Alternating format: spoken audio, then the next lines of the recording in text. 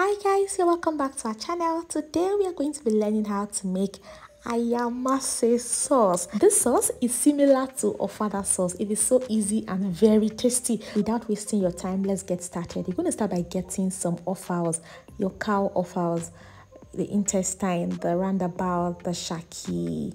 You know those wicked animal parts now, the liver. You're going to season with your seasoning powder, salt, your onions, add some water, and you're going to cover and allow this to just boil. We are trying to boil the offals for our sauce. Apart from this, I'm also going to be using some goat meat. Use any protein of choice.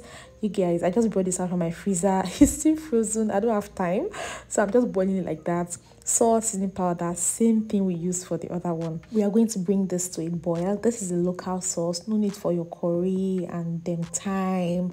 Just stick to the basic one. Now we're going to set it aside. For this sauce, we're going to be using just peppers, no tomato, only pepper. And these are the pepper combination: your red bell pepper, green red bell pepper. Remove the seed from your pepper so that your sauce will not be bitter. Okay, then apart from your bell peppers, you're also going to be needing your Scotch bonnet pepper, Atarodo, and of course your Cayenne pepper. They also call it Shombo in our local market in Nigeria. Green, everything green. Go to your market, tell them you want green peppers. Let them just give you everything green color, and of course some onions. And we are going to roughly chop this in a processor, a blender, whichever one that you have. Right, so the difference between this sauce and Ofada sauce, according to what I've heard and I understand, is that Ofada sauce is a sauce that is made with a combination of red peppers, red bell peppers, Scotch bonnet, and all of that, while Ayamase is only green peppers. Okay, so you can decide to mix the peppers, mix red and green together, or stick to just one color. It's totally fine. Just use what you can get in your location. The sauce is basically the same way, the same thing, the same ingredients. The only difference is just the peppers. So right now we are making Ayamase sauce and our pepper is ready, roughly chopped. Especially if you want that authentic look and taste, just roughly chop your peppers. You don't want a smooth blend. Okay, we're going to set our peppers aside, and now we're going to check on our beef. No, not beef, goat meat. Use what you have anyway. Check on our protein. It's been boiling for a while now, and yes, it is ready. This is our goat meat. We are going to set it aside.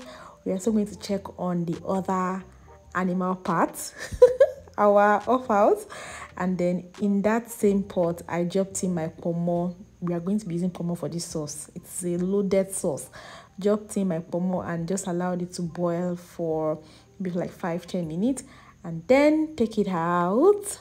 Take our protein out. Okay, and now we are going to cut this protein into smaller sizes so it's easy for us to fry and to eat. So the reason why a lot of people like Ofada or Ayamase sauce is because of those little chunks of your protein looking excited in your sauce and begging to be eaten by you. So when you take a scoop of your rice paired with the sauce and the protein, oh my god, I love Ayamase sauce. Anything Ofada or Ayamase counts me in. What about you? Do you like Ofada sauce? Do you like Ayamase sauce? Let me know in the comment section. So now we are done with our animal parts, Ponmo, shaki, and co. Set it aside. Now in a pot, you're going to start by pouring some Palmoil. Yes, pour plenty Palmoil. Don't worry, the list of the ingredients will be in the description box, so just check it. And then we're going to bleach this Palmoil. Listen, bleach your Palmoil if you want that authentic and unique taste. And the best way to do this is just to cover your pot for about 15 to 20 minutes on low heat, please. And when the Palmoil is looking clear, you're going to leave your pot covered. Don't open it yet though. Turn off your heat, leave it covered for like 5 minutes or 5 to 10 minutes, and then you can now open it and then pour in your protein. See the way I'm pouring it in a very demure way. Okay, pour it in. We're going to start by frying our protein in our oil. You don't want to skip this step. It is so important. It's going to add a lot of flavor, taste, and aroma to your sauce, so don't skip it. You're going to fry and then till it is well fried, and then you're going to scoop it out in that same oil.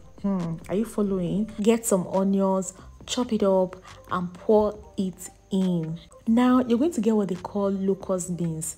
They call it iru in our local market. It's a local spice or condiment usually used by the Yoruba people of Nigeria to cook their meals, their soups, their sauces.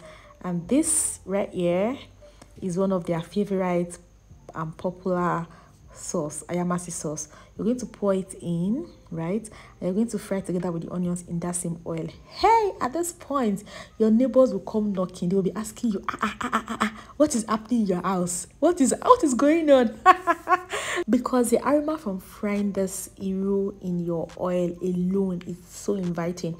Now you can go ahead with your peppers, pour in your peppers. Don't worry, we are almost done, okay? And then you can season with your seasoning powder, season with your salt and some crayfish powder. Very, very important. Just regular crayfish, grind into powder, and that is it.